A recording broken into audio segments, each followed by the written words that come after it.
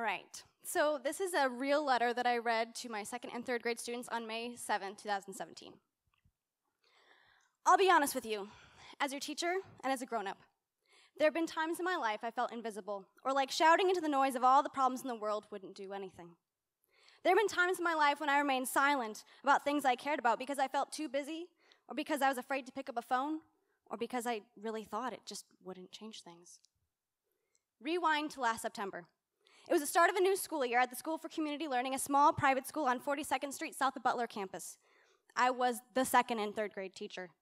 Okay, the second and third grade teacher, as in the second and third grade teacher for the whole school.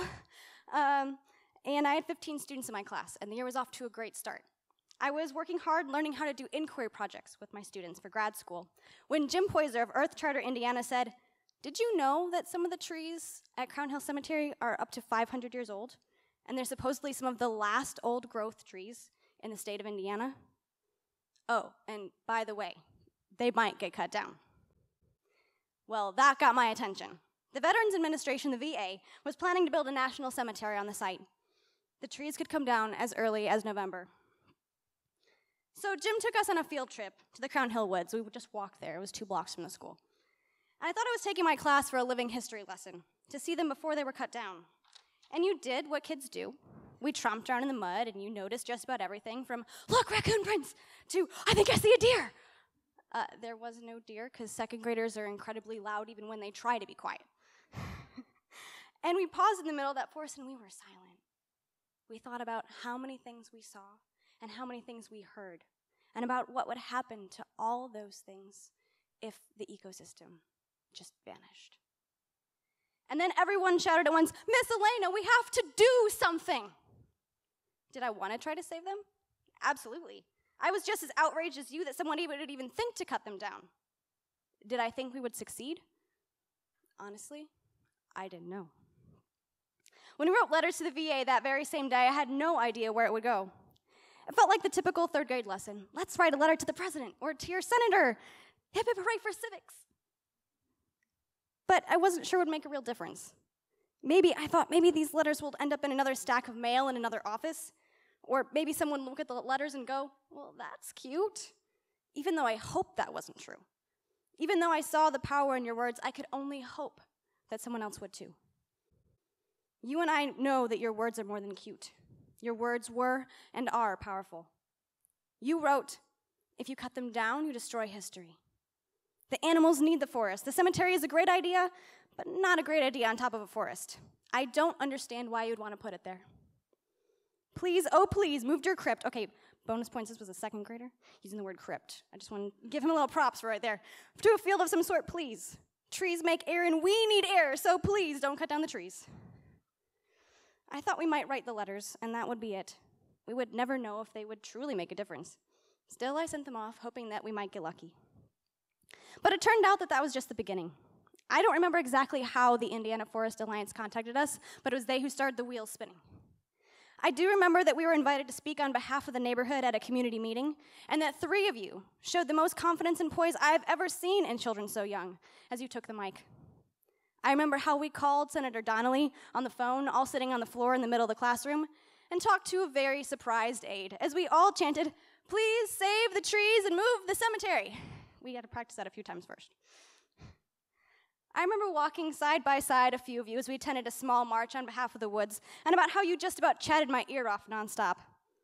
And when we got a call the next week from the Forest Alliance about would we be able to come to a press conference, I said, yes.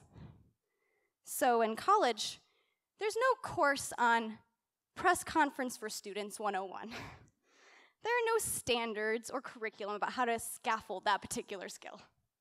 I wasn't even sure I really knew fully myself what we were being asked to do, but we co-authored a statement together. I was amazed at how you worked to write our press conference statement, how you brainstormed about how the trees had watched our neighborhood be built, about how generations of deer had lived in those woods, how we wanted to honor the veterans, but this wasn't the right spot. Our class representative, a girl with poise and a strong, clear voice, read it for the cameras and microphones. And we watched together that afternoon as we were featured on WTHR on the evening news. I saw your hopeful faces with your posters about the forest should be saved because reflected on the screen. We talked about how this chance to speak out for something, to reach millions of people, is something so rare. And I was so proud. And it wasn't just us. We met hundreds of people from our neighborhood and across the city who listened, and we listened too. We met veterans who didn't want to be buried in the cemetery if the trees came down, forest advocates, and other children who cared really deeply about the issue. One school mom, a veteran herself, moved us to tears. And then we waited. And the leaves dropped off the trees one by one. And we didn't know if they would get a chance to grow back. In February, the construction fence was put up and the site was prepped for demolition. I was terrified every day driving to school that I would have to look at your faces, the inevitable tears if the trees came down. There was a vigil. I remember placing my candle in a patch of snow at the root of a 300-year-old bur oak and thinking, this is over. This is done. We failed. We had reached out. We had made the phone calls, done the marches, and we became involved. And what now? What if we couldn't do this one small thing for a tiny part of our city? Could we do about anything bigger? What lesson would that possibly teach in a time when our involvement and our voices, our caring, compassionate voices, needed to be heard more than ever? But that wasn't what happened. The Crown Hill Northwoods are no longer slated for bulldozers. While we are waiting and working to permanently preserve them, a 500-year-old piece of our neighborhood still stands. You did this. You did something that matters, not only to you, not only to our class or to our school or to our city, but our state. You saved the lives of thousands of creatures. That doesn't happen every day. I certainly don't remember literally saving lives in my second and third grade years. I hope you remember this day for a long time to come, and I hope you remember a few things about this experience.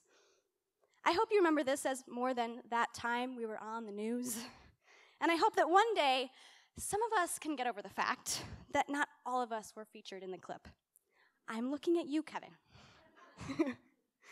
I hope you remember that this is not something we accomplished on our own. I hope you remember that we were joined by hundreds of people across Indianapolis, incredibly wonderful, passionate people who love this forest as much as you do. Many of those people were veterans. Some stood nearly in the direct path of the bulldozers, which may have been the ultimate saving grace. This was not something we did alone. We were incredibly fortunate to find a group of people who were willing to speak out together and never gave up. One last lesson I hope you learned, because it's the biggest one. It's the one that you taught me. You matter. Your voice matters. What you do, what you say, even what you think matters. Whatever you believe in, whether it's next year, the year after, or many years in the future, if you think it's worth speaking out for, don't hesitate. Use your powerful words carefully. Find the others who care just as much as you do. Never, never, never stop, and you will make a difference. As for me, you taught me so many things this year, but you reminded me that there's no such thing as being invisible or just shouting into the noise. There is more than just the hope that things can change. There is more than sending the letter off and just hoping that someone sees it. It takes action. But you don't have to be big or loud or old enough or have a fancy job or type in all capital letters on social media. It just takes a few small steps, some really well-chosen words, some great friends to go along with you, and the spark of not giving up.